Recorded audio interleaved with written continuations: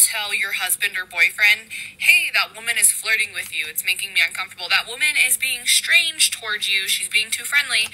I don't know why men don't trust the woman that they're with. Like, first of all, why would you not respect your significant other?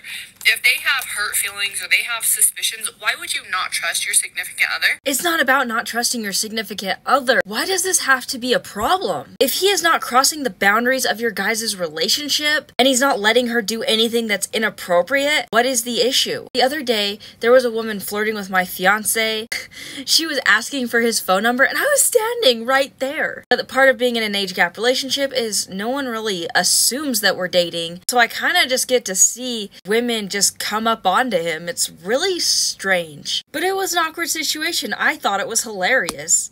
Of course, he just laughed it off and started walking away. She was checking us out at the grocery store. So what's the problem? He didn't do anything wrong. He doesn't need to yell and scream and announce to the whole world that he's taken. The situation doesn't call for it. I trust my man to respect our relationship, which is why I'm not concerned about situations like that. And that's the kind of energy you need to have.